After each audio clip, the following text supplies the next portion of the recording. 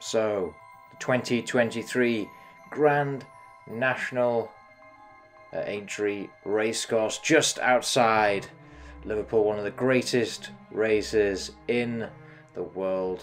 We attended this race meeting on Saturday, 15th of April. But what was it like? Did we win? And would we recommend a visit to Aintree for the Grand National? It was a glorious sunny day, and here is how we got on. It's Grand National Saturday. It's Saturday, 15th of April. So excited. Here we are at Aintree, just outside Liverpool, the glorious city of Liverpool. It's a glorious sunny day. How confident are you today, Michelle? Not very. I'm reasonably confident. Delta Work, Vanillier, Mr. Coffee, and a couple of small each ways on Cloudy Glen and Enjoy Dallin. But the main bets today are Delta Work and Vanillier. Fingers crossed. It's going to be a great day. First race is about an hour and a half away. 7 races. The big one at 5:15. This course is absolutely glorious. It's a glorious sunny day. I keep using the word glorious. Let's use a different word. Have you got a different word? Amazing. Amazing. Let's hope. Fabulous. Brilliant. Everything about today hopefully will be brilliant. Outstanding. That's a good one. Astounding. No more fabulouses. Anyway, let's see what happens. Outstanding. Right, anyway, cheers.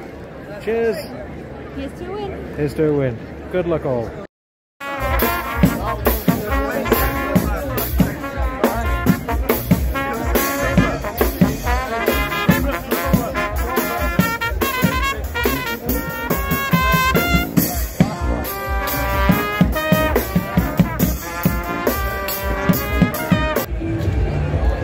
Red Rum Garden. The centre of the Red Rum Garden.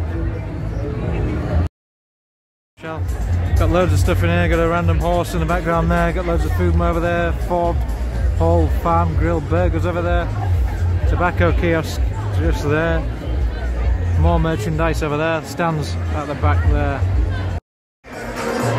We then moved into this little area. There's a live DJ playing. Lots going on in here, very lively atmosphere here, everybody having a good time, really good little vibe in here.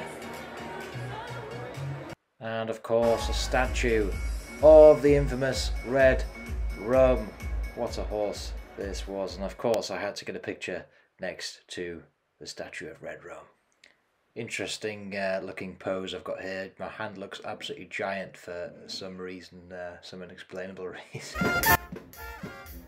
So we ended up watching this band quite a bit. Really good fun.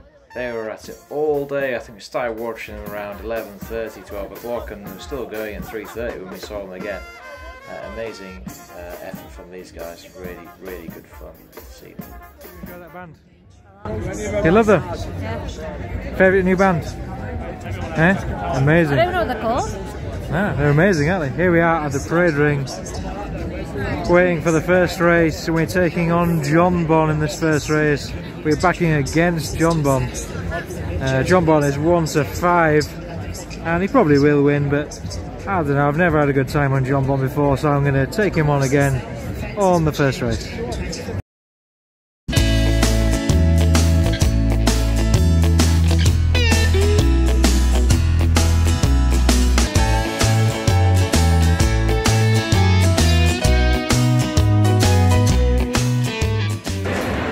Michelle has moved on to Pink Gin from Gin and Ginger. I remain on the Guinness. Pink Gin Lemonade. Nice. And inside this building, we've got live music there in the distance. Huge building inside there. Tote facilities, bar, William Hill facilities, big screens, everything you could possibly want inside this giant dome-like structure just next to the course. Magnificent.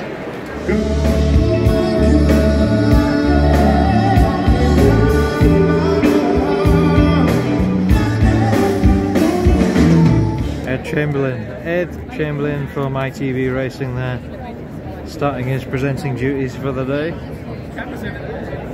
Busy day for him today. very busy. Relay 2.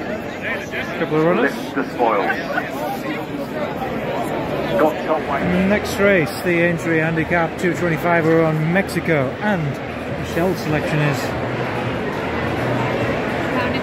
Pounding Poet. 50-1 Pounding Poet. Mexico now 6-1. I got 15-2 yesterday. 7 places pay. Cross our fingers, cross our toes. 225 Aintree. Let's go.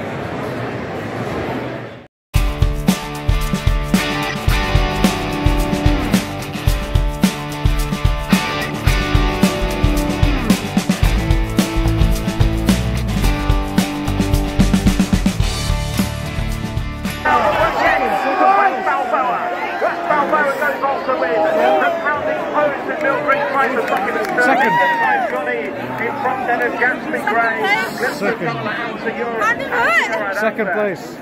Well done, Michelle. Pounding Poet, second place. 50-1. Race is first to number 12, West Balboa. Well done, Michelle. Good selection. Street food, burger and fries, chicken and fries, bar, Cornish pasties, hog roast. Goes on as far as the eyes can see. Street food everywhere, and official merchandise over there. It's time. Some cheesy pig. Cheesy pig, Michelle. What have we got there? Mac and cheese fries. Mac and cheese fries. Are they good? Really good. And I've just got bacon fries with some baconaise sauce in it. You're enjoying them, aren't you? Best macaroni and cheese I've ever had. Best macaroni and cheese you've ever had? Good grief. Had a race course. Incredible.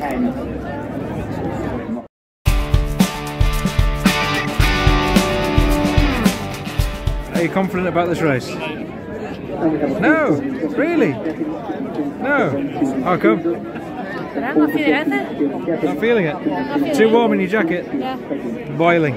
Scorching. Then it's like when I take it off I get sunburn, so... Yeah, that is true. You will get burnt immediately. My ear feels like it's burning. It is. Does it look like it is? Quite red. Is it? So after enjoying that really nice food from the Cheesy Pig, we then watched the 3:35 race and the 4:15 race. It was absolutely scorching at this point, especially in a couple of layers. Really, the sunshine was hot. We didn't have any success in these races, but we were still happy because we were enjoying the day, a few drinks, and we were ready for the big race, the Grand National, which was all set to start at 5:15 p.m. 45 minutes to go until the Grand National. Mr. Coffee, Delta Work, Vanillier.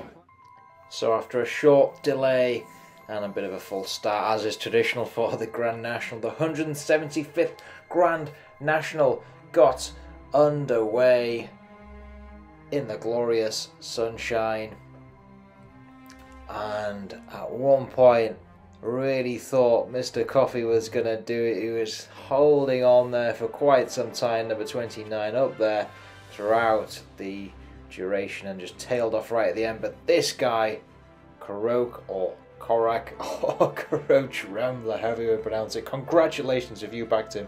Great ride, following up on a brilliant Cheltenham success. Brilliant performance. Slightly disappointing we have Vanillier in second place, but it was a great day.